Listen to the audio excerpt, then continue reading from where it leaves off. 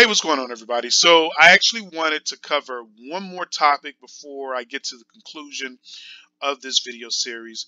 And that topic is basically going to be doxing, right? So, basically, I'm looking at a lawsuit that basically is done in federal court, and it's in Michigan's federal court, the Southern Division. And the lawsuit concerns something called doxing or doxing. I guess I'll say doxing just to keep it short.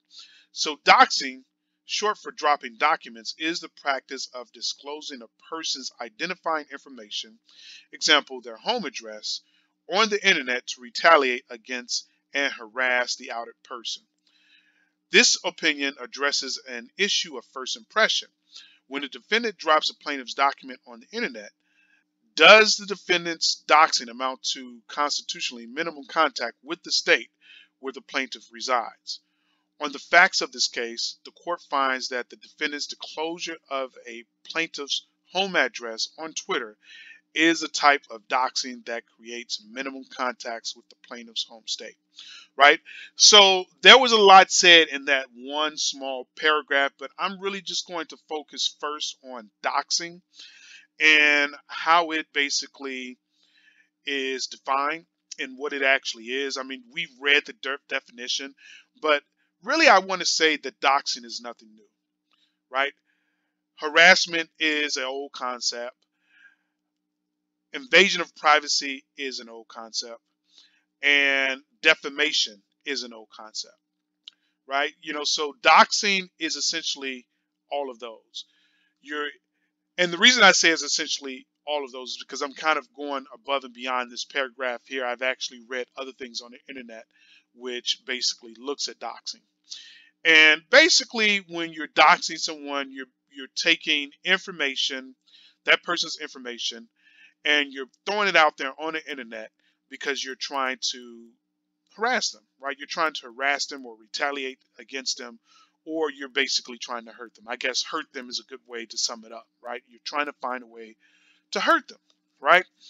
So basically, defamation of character is nothing new. Harassment, nothing new. Invasion of privacy is nothing new.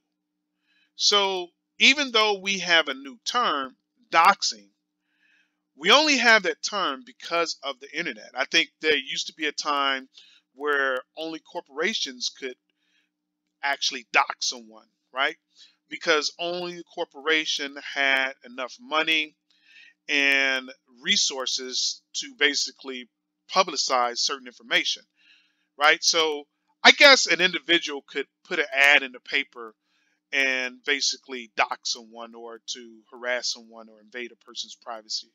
Yeah, so an individual could have done that, but historically, I think only, for example, a newspaper, historically, I think only a newspaper publisher or magazine publisher had the power to put a person's information out there. Maybe they only had the power to focus in on one individual and embarrass them. So that's why you have a lot of old case law where you have these newspaper and magazine companies being sued. But because of the internet, we have new ways of actually harassing people or trying to hurt people.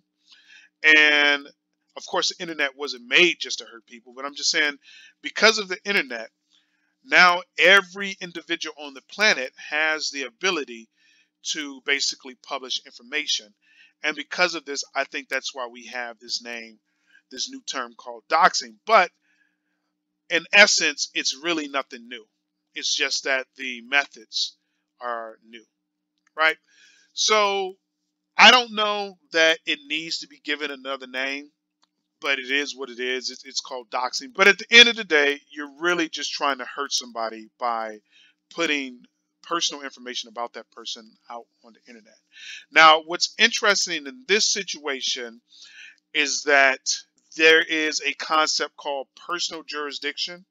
For example, you can't be dragged, if you live in Chicago, you can't be dragged into a court in California simply because they want to hold you to California's rules, right? You have to do something that's going to give the California court power over you. If you don't do anything that could give the California court power over you, then any judgment that the California court produces is going to be null and void.